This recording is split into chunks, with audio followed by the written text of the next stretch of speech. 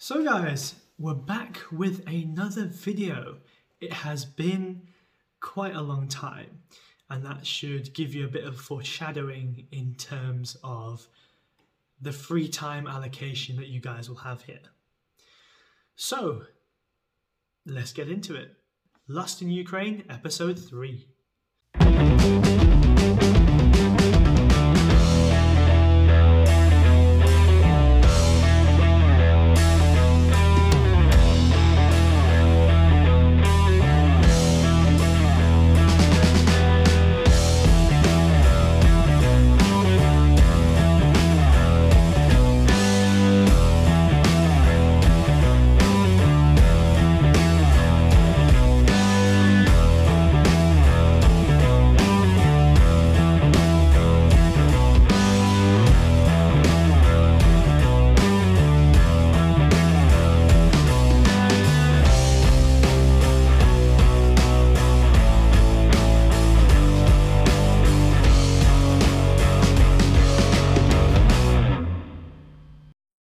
What is up guys, it's Ali here. This is a bit of post-editing realization and a small little notice that the original video was massively too long. So what I've done is I've broken down the video into 3 main sections. Each of the sections are going to be approximately 10 minutes long, but the last one might be only 5 minutes long. This is mainly so you guys don't switch off and get bored during the videos, and that you guys can retain most of the information when I present it. So hopefully you guys enjoy this first part, and let's get into it. So just a bit of introduction. Again, my name is Ali and I'm with the Ali's Media YouTube channel, operating out of Dnipro, Ukraine, where I'm studying graduate entry medicine at Dnipro Medical Institute. Fun. So as you guys have read the title, hopefully, you guys will understand that this video is going to be covering the main outline of the course, what's involved, how it's taught, and if you guys stick around till the end, you'll be taught how to more efficiently time manage yourself while on this course, and just a bit of tips and tricks I use during revision, and just a lovely sneaky little way to supplement your notes using a platform that I use myself. It's very good, stick around. So I can only give my perspective as a 3rd year graduate entry medicine student.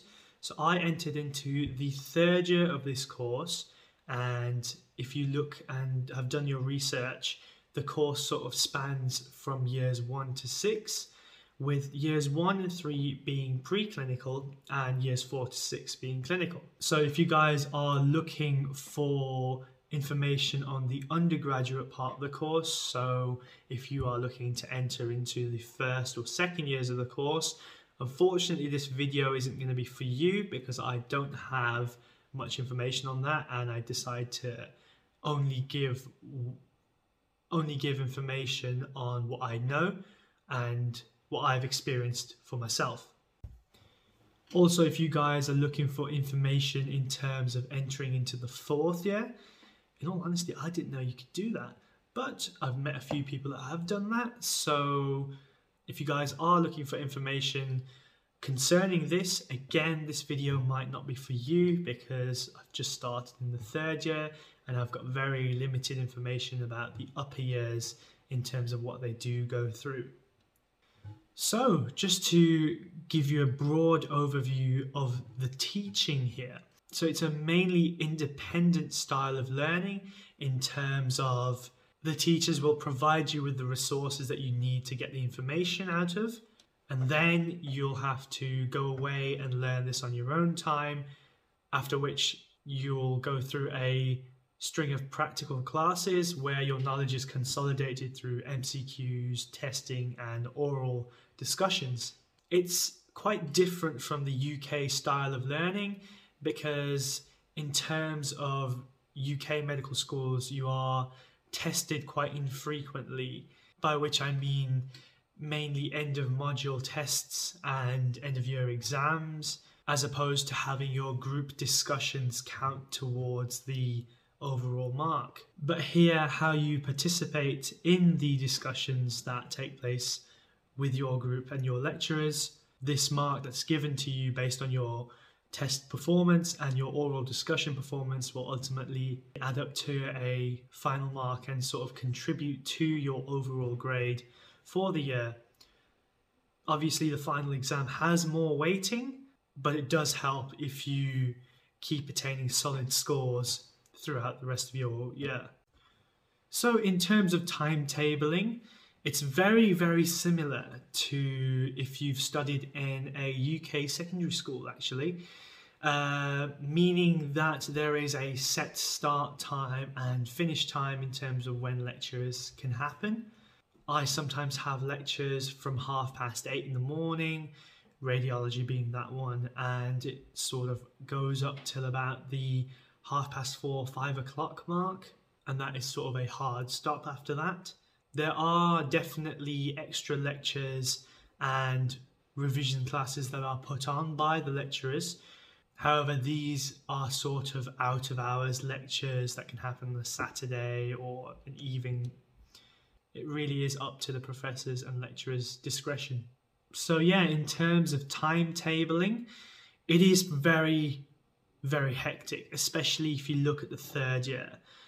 For me personally, I know Monday, Tuesday and Wednesday go by in a flash because you have about 6 hours of lectures non-stop, and then you are expected to do 4 hours minimum of out of hours work to prepare for your next lectures, and so on and so forth. So I've already touched on this topic, but just to go into it a bit further, you can ask your professors and lecturers for extra classes to consolidate your notes, go through any questions that you might have, but it really is up to their discretion. And there are even further classes that are put on by UK doctors that are set up by the student union, and these are definitely a resource to take advantage of. But again, I'll touch on that further into the video.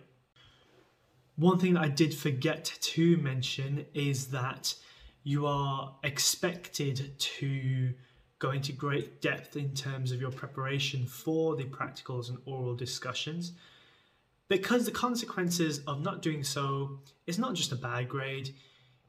You will be grilled severely, and I mean, I have it myself, because but I have seen people get roasted quite severely, and it's not a very pleasant experience.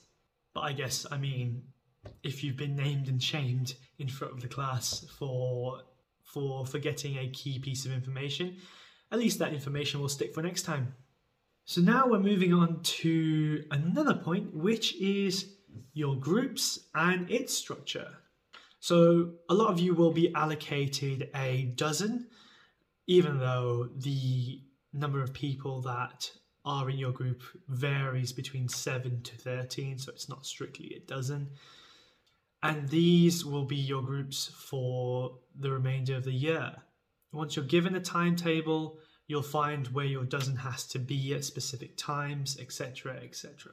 Within the group, there is a group leader and a vice group leader, and you'll find that the group leader will be giving you instructions and information materials handed down from the lecturers themselves.